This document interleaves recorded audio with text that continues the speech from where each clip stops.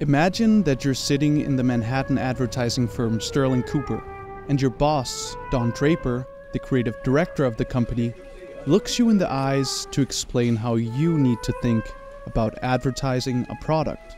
Let's say it's a Hershey's chocolate bar. Draper's philosophy hits you square in the face. You are the product. You feeling something. From a 21st century perspective, it's a moment that captures the essence of a bygone era. An era of capitalism in which advertising a product isn't just about showcasing its desirable qualities, but rather about selling an experience, an emotion, a feeling. Years later, and also in the real world, James Panivicic clarifies what's happening here. You don't buy a Hershey's chocolate bar for a couple of ounces of chocolate. You buy it to recapture the feeling of being loved that you knew when your dad bought you one for mowing the lawn. Draper's onto something big here. His sentiment reflects a fundamental shift in how capitalism would evolve through the power of branding. Now, let's say you're an early capitalist, before Draper's time, all the way back to when the industrial society is just taking off. Draper's advice would be irrelevant. In this age, your main drive is to generate cash by putting a price on things that didn't used to have a price, to profit off, say, the commodification of the then common lands or human labor, and later by profiting off innovative consumer products. But in his time, in this evolved stage of capitalism, Draper knows that you don't need to do that anymore. You don't need to efficiently produce and sell good products that people actually crave.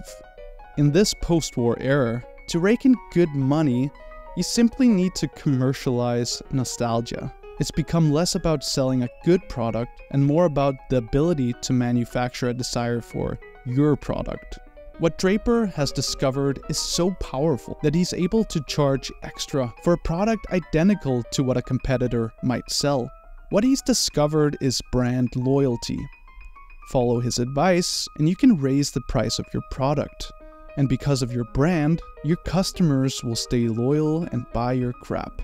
Basically, Draper is giving us an example of how to make money even with an uninventive product. All based on your brand. Sounds like good profit, right? Well, it isn't actually profit. Not in the capitalistic sense anyway.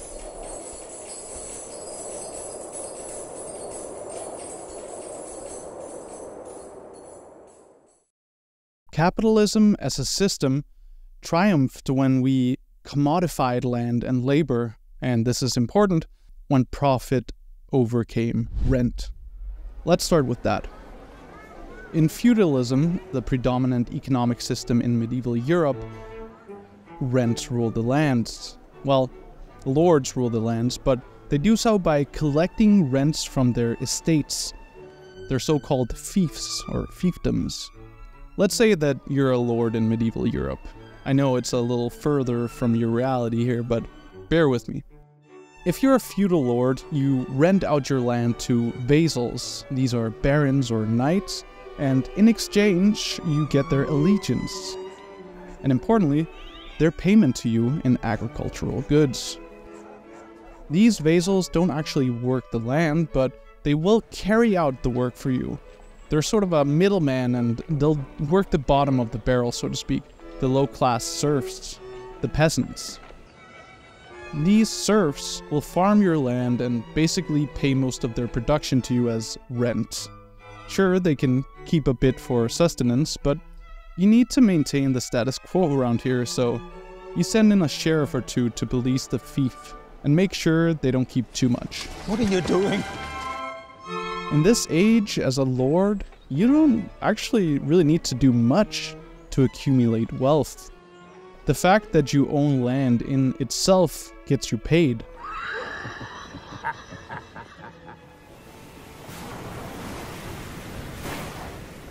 But as times change, and as shipbuilding and navigation and eventually industry and innovation open up global trade and competitive share markets, suddenly there's a new way to generate wealth. And it's not just about collecting rent from your land. This is the advent of capitalism.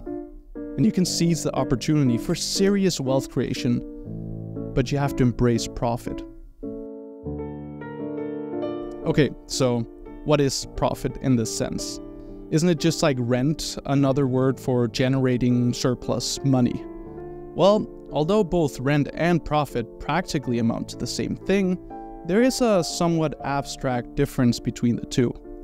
The difference is that rent is not subject to market competition, and profit is. And the reason is, now I'm going to quote Yanis Varoufakis here, the former Greek Minister of Finance and the author of the book Technofeudalism. So he says, the reason that profit is vulnerable to market competition and that rent is not, is their different origins. Rent flows from privileged access to things fixed in supply, like fertile soil or land containing fossil fuels. You can't produce more of these resources, however much money you might invest in them. Profit, in contrast, flows into the pockets of entrepreneurial people who've invested in things that wouldn't otherwise have existed. Things like Edison's light bulb or Jobs' iPhone. It's this fact that these commodities were invented and created, and so can be invented and created again, but better by someone else, that renders profit vulnerable to market competition. As capitalism takes off, profit seems attractive to you. It doesn't reek of the exploitation that rent relies on, working the serfs, or pretty much de facto slaves. No, rather, profit stands out as a just reward for brave entrepreneurial risk-taking. It does entail some degree of uncertainty, as you might need to navigate the treacherous currents of stormy markets, but if you take the right risk, you'll be rewarded for your efforts. Take Ford, Krupp, or Edison, and later Sony and Apple. What do all these companies have in common? They all generate income from profits that overshadow rents. They help establish capitalism as the dominant economic system of the modern era. Krupp pioneers the steel foundry, railway tires that are used for the US railway system, and later the breech loading cannon, the first cannon loaded from the rear. And this pretty much wins wars and really just affirmed the value of innovation backed by profit. Ford and Edison both propelled their respective companies into mega firms thanks to such innovative ideas and products of which, well, I hardly think I need to mention. Take a cassette out of its case, and most people just see an empty box. But Sony saw something quite different. And let's look at Sony for a classic example. In 1978, Sony's stock price hovers around $3 US. Then, within just 2 years, it shoots up to $9 before plateauing at $6. So it doubles in value in just 2 years. Why? The Walkman, that's why. Sony invests in something that hasn't existed before. The 1979 Walkman rakes in massive profits, but eventually, MP3 players are released and later Apple comes along with the iPod and takes over this whole portable music player market. Sony's profit begin to diminish from the Walkman, and that's the whole point. Sony now needs to make something even better to stay competitive. In a competitive market society, you either innovate or you wither away. That's also why profit is subject to market competition and why rent is not. And why the dominance of profit might have been seen as a moral victory over rent. But wait a second. Remember how I told you about Don Draper and his whole thing about the magic of advertising, the power of branding, and about how if you have brand loyalty, you don't need to make a good or innovative product to make money? Seems contradictory.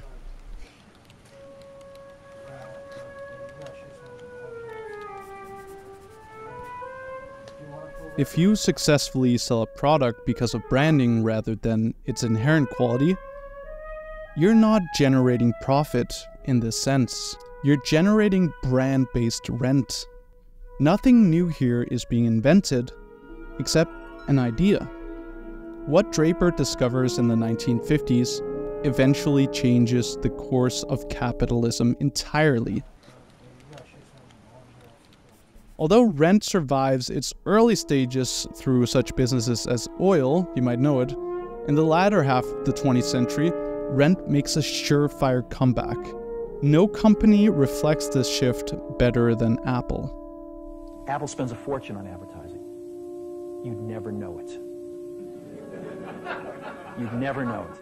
Apple survives fierce competition from competitors like BlackBerry, Sony, and so on.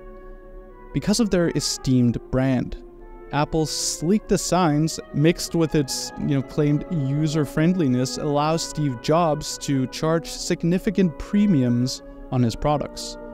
Premiums that amount to brand rents. But that's not all. Jobs takes it one step further. Not only does he blow fresh air into rent-based income, he helps usher in a new economic age where rent rules supreme once more. What Jobs achieves with the iPhone, he takes further with the App Store. And it's devastating for competitive market capitalism.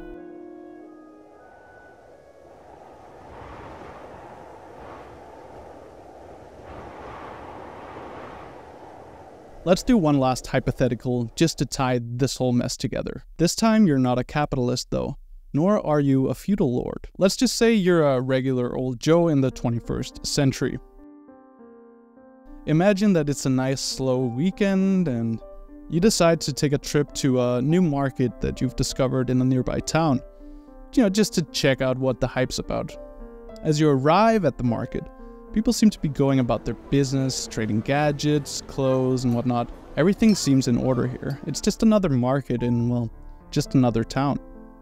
As you walk around and browse the wares in the different stalls, however, you start to notice that the stuff being sold here is, well, it really stands out to you, like weirdly so. Pretty much every ware here is great, almost as if tailored specifically to you, something you want or need even. And that's when you get a whiff that something about this place is a little bit off. But it's not so easy to put a finger on what it is. Never mind that for now. There is good stuff to be purchased here.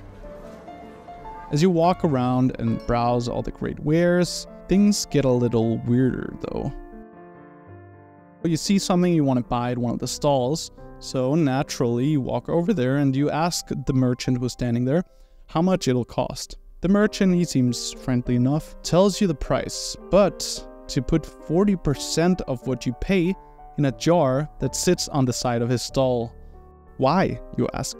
It's for Jeff, he solemnly answers. He owns all the shops, all the buildings here, and he takes a cut from every single sale being made in this town. He says this quietly, keeping one eye peeled at an ominous-looking character, a character you've actually noticed walking around the stalls. That's the sheriff, the merchant tells you.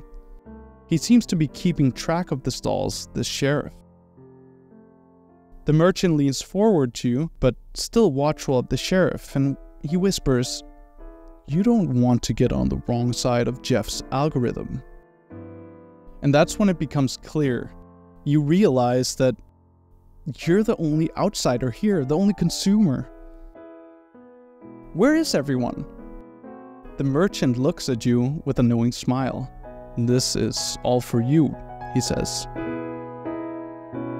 You see, Jeff not only decides what gets sold here, he owns the dirt you walk on, the bench you sit on, and the air you breathe. He owns so much land around here that he's created a distinct market for you, and for each and every individual on this planet. The sheriff, the algorithm, it knows you. You've actually told it all about yourself through the data that you've given to Jeff online. That's why all the wares are so great. And Jeff has trained this algorithm on this data to function optimally as a sheriff. This is no market town, you realize. This is no market at all. It all belongs to Jeff. There's no competition between sellers here. No disinterested invisible hand to guide competition. No, there's only an algorithm that carries out Jeff's command. This, of course, is Amazon.com. And essentially what's happening here is that Jeff, okay, let's just call him Bezos at this point, has concentrated the power of Don Draper's genius to implant desires on our mind by knowing exactly what we want and by giving us the ability to buy it with a click, with the ability to void competition altogether by owning the entire environment or pseudo-market of sale. Jeff owns all the stalls and he gets to decide who stands in them.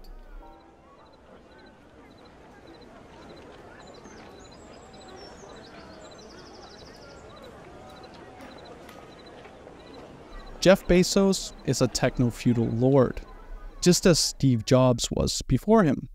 Capitalist producers and developers alike who sell their products on Amazon.com or on the App Store are their vassals. Jeff Bezos, like Steve Jobs did, gives them land to sell their goods on, and they collect a good chunk of the revenue as rent. So this land, which is their platform, the cloud, so to speak, is basically their digital fiefdom. Unfortunately, that all means that we're the serfs here. And all the attention and data that we willingly give to guys like Bezos is his produced means of, not production, but behavioral modification. And this becomes his capital, his cloud capital. While a central feature of capitalism is the exchange of wages for labor, to produce capital for the capitalist, Bezos relies on free labor, our attention and data, to accumulate his cloud capital. That's what makes his platform viable, just as serfs made their lord's land viable. And similarly, we aren't getting paid for it. In the end, Bezos gets richer without needing to lift a finger. Since the SP 500 index hit its latest low in October 2022, 7 stocks, Alphabet, Amazon, Apple, Meta, Microsoft, Nvidia, and Tesla, have collectively risen 117%, far outpacing the performance of the other 493 companies in the SP 500. Together, these stocks have become known as the Magnificent Seven. That's a recent headline from the New York Times. What do these Magnificent Seven have in common? They all have significant cloud capital that they use to accumulate cloud rents. You might have heard about how the economy is doing great right now, how the SP 500 is at an all-time high. But at the same time, you might not have noticed it in your daily life. I mean, just look at the home price to median household income ratio in the US. Housing has gotten increasingly unaffordable when compared to our median disposable income. And this isn't just a US phenomenon. Much of the money that has advanced our economy since the crash of 2008 has gone into the pockets of techno-feudalist lords. So the economy is doing great and all, but only for this top-tier class of people, the techno-feudal lords. Right, so we get it, it's all really bad for the common folk then. But aren't we still operating in a capitalist system? Why is this video called Beyond Capitalism? Why shouldn't we just call this platform capitalism, hyper-capitalism, or something of that sort? Well, I think it's only appropriate to give the final word to Yanis Varoufakis himself here, who'll describe it better than I would do by my paraphrasing. In the same way, however, that it wouldn't be wrong for Adam Smith not to refer to the new capitalist system as capitalist, but to refer to it as an industrial, profit-driven feudalism. By dropping the word feudalism in the early 19th century, intellectuals, especially in Britain at the time, helped us understand that this was a big thing. It was a great transformation. And that's what I'm trying to do. I'm trying to alert people to the fact that we have a very different world now, where the laws of society that prevailed before 2010, 2015, 2020 no longer prevail. So if you want a deeper dive into this subject, check out Yanis Varoufakis' newest book, Technofeudalism, which goes into all of this and way more, and from which this video is pretty much entirely based. You can probably find the book on Amazon. Now, do you think we're heading into a techno-feudal age? And also, you can support me by liking and subscribing and by checking out my other content on my channel. Thank you so much.